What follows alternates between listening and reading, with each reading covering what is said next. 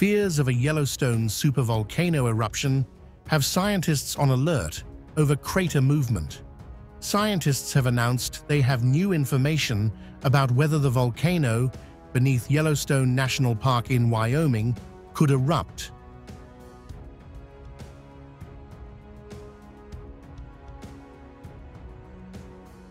New research suggests that magma beneath the famed park is shifting northeast of the caldera.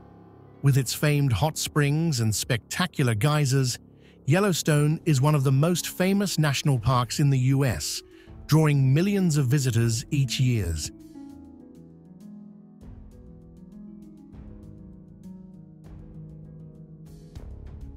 The park's stunning scenery is created by magma that lies miles beneath the surface, part of one of the world's largest active volcanic systems.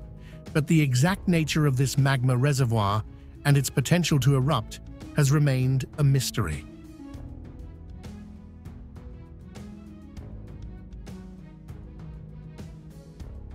Scientists have now used a sophisticated technique to answer that pressing question. A volcanic eruption in Yellowstone National Park is unlikely because of the structure of the magma formation beneath it, and the focus of volcanic activity would shift northeast, the study says.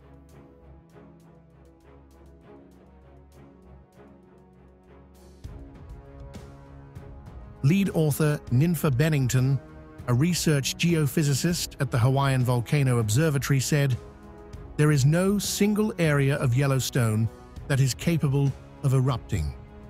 She explained that while there is a large amount of magma, it is not well connected.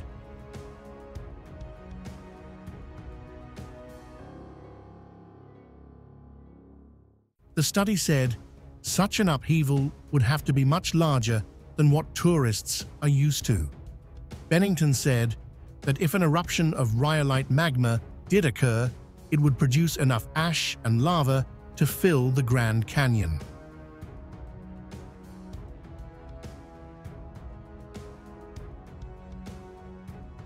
Despite the large amount of magma, the area would remain volcanically active because the magma is stored in separate reservoirs, making it too dispersed to trigger a volcanic eruption in our lifetime.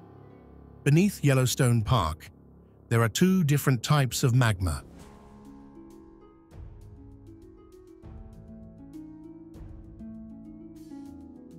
The first is basaltic magma, which is responsible for most of the volcanic activity on Earth.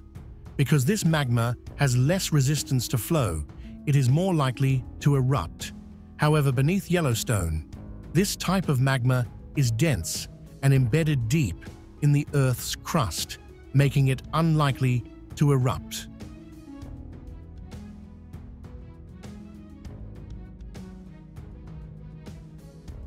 The second type, rhyolite magma, is thicker and has greater resistance to flow.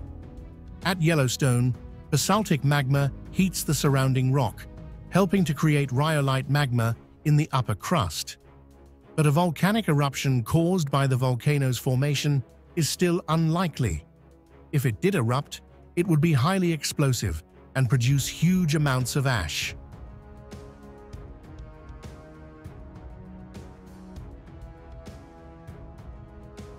Other scientists agree with the findings. Yellowstone is not going to erupt at all, said Eric Clemente Gonzalez, an associate professor of Earth and Planetary Sciences at Denison University, who was not involved in the study. There will be an eruption, but it will probably be thousands of years before we can expect one.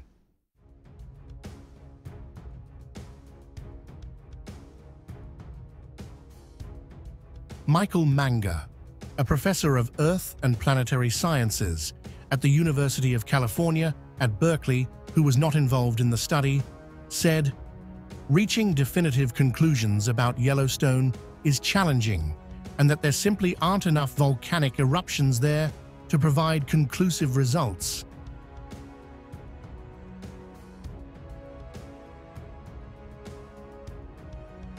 Still, Manga praised his colleagues' efforts.